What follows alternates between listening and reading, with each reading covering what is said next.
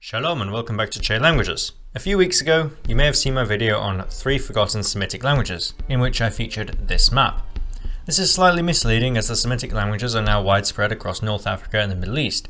It rather shows a representation of the historical locations of Semitic languages. However, before we go into this in more detail, I'd like to make you aware, if you were not already, that I featured in Aronow's video about the revival of Hebrew. Be sure to check it out after this video, but for now, let's take a look at the Semitic languages.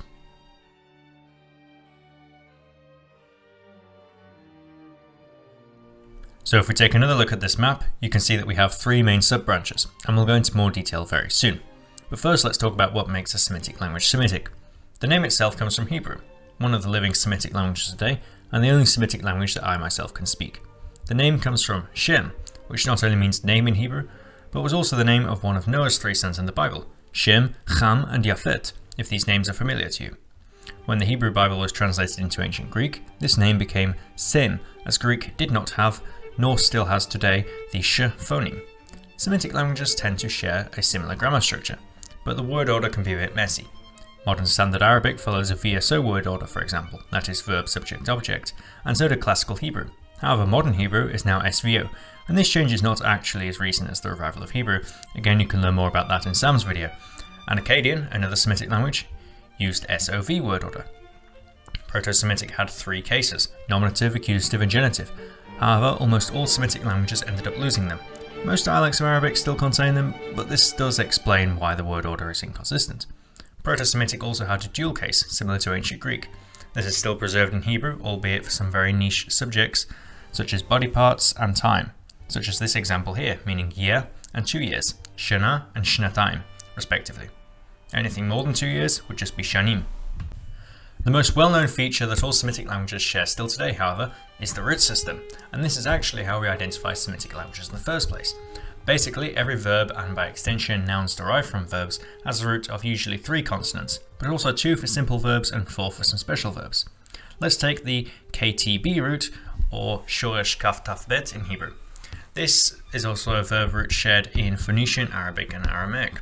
The root is associated with everything related to writing. And here's a list of just some of the words in Hebrew derived from this root. Yes, there are more. You can do this with virtually any root, and the advantage of this is that the vowel placement is usually consistent, meaning that you could come across a word you didn't know, but you can identify the root and see the placement, you can easily guess the meaning. For example, I was reading something the other day and I came across the word bechira. I'd never seen the word before, but I could identify it was from the betchet resh root, which has everything to do with choosing, and given that it was in noun form, I simply guessed the meaning was choice. I checked later, and that was correct on my part, so it makes learning new vocabulary and guessing meanings very easy and convenient. Now let's look at the family itself. Semitic languages aren't a family actually, it's a branch of the wider Afro-Asiatic language family, just like the Slavic languages are to the Indo-European language family. There are 3 main divisions, Central, Southern, and Eastern. However, Eastern is sadly extinct today. Southern has the most number of languages, but ultimately Central has the most number of speakers, with both Hebrew and Arabic being Central Semitic. First, let's look at the Eastern sub-branch.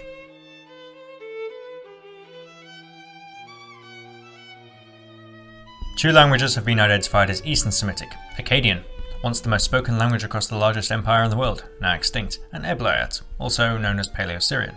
There is debatably a third language known as Kishite, but not much evidence has been uncovered yet to determine whether it was fully its own thing. Similarly, not a whole lot is known about Eblayot. Until fairly recently in linguistics, it was just considered a dialect of Akkadian until the few texts which contain it suggested some features otherwise. Some linguists also argue that it is potentially its own sub-branch, North Semitic, but similar to Kishite, there isn't much evidence in favour of it. This also reminds me of the theory that Novgorod was its own North Slavic language, which is still an argument, but off topic for today's video. Eblayot was written in cuneiform, just like Akkadian, and talking of Akkadian, we know a lot more about it. First of all, it was called Akkadu, and was the first Semitic language to ever be written, though the cuneiform is not a Semitic script.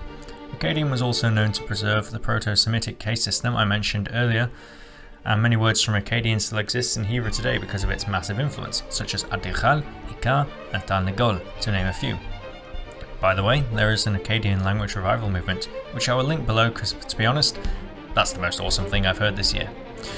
But for now, we move on to our next sub-branch.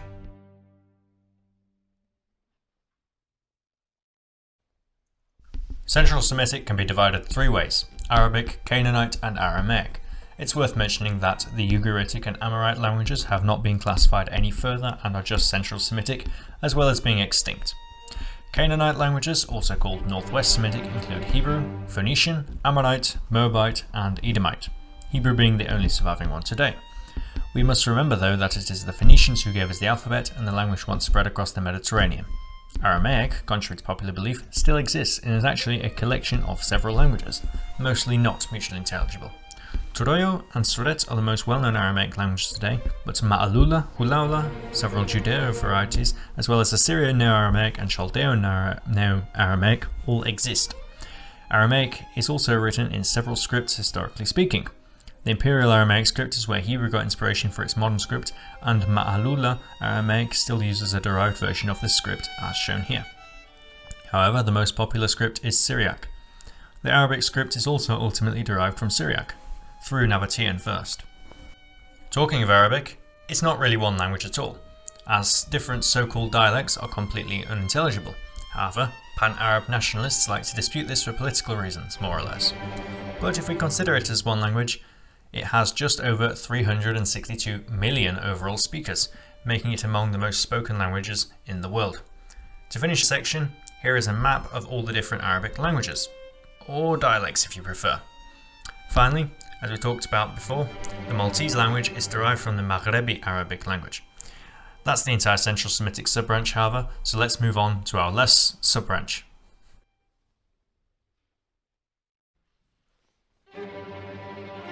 As for South Semitic, we can divide it by two main ways: Eastern and Western. Western is the most spoken sub-branch and can be divided two more ways: Ethiopian and Old South. Old South Arabian Semitic languages are now all extinct, but were once spoken in the southwest of the Arabian Peninsula in present-day Yemen, or what's left of it anyway. These languages included the following, and though it's widely understudied and debated amongst linguists, it's possible that two living languages, Rahizi and Faifi, are descended from Old South Arabian, though the lines get blurry as officially they are Central Semitic. The modern South Arabian languages fall into the Eastern sub-branch, these languages being Soqotri, which we talked about before, Mehri, Harsusi, Bathari, Shehri, and Haboyot. These languages are really interesting, and I'd definitely like to go into more detail in my next Forgotten Semitic Languages video. Finally, the Ethiopian languages are furthermore split in twain between a north-south division. Here's a close-up of the map once again to help visualize. Here are just some of the languages listed below, and it's important to mention that some of these languages are very widely spoken, with millions of speakers in Ethiopia and Eritrea. Ethiopian languages are usually known for typically being written in the Ge'ez script, Ge'ez being a now-dead North Ethiopian language that holds a similar status to Latin in Ethiopian society, being the traditional language of the Old Ethiopian Empire. The Old South Arabian languages are usually unwritten, but texts survive from the ancient Jewish kingdom of Himyar, that's a crazy crossover story for another time, written in this script. Another script called the Sabaean script is also attested on monuments like this and has been decoded. The modern South Arabian languages are written in a modified form of the Arabic script, unsurprisingly given where they are spoken. And that's it for the South Semitic sub-branch, however, and we're going to conclude this video now. So, that's an overview of the Semitic languages for you all. It's not a complete list of all of them because the classifications can get blurry, like I said with Arabic, but it is all of the sub-branches of the Semitic branch and should give you a good overview of how it all fits together. I hope you enjoyed this video. I'd appreciate it if you would subscribe to the channel and like the video, and please do feel free to talk to me about Semitic languages in the comments with any questions or reflections you have. Once again, go and watch the video with Aronow, and I thank you for watching. See you next time. Yallah.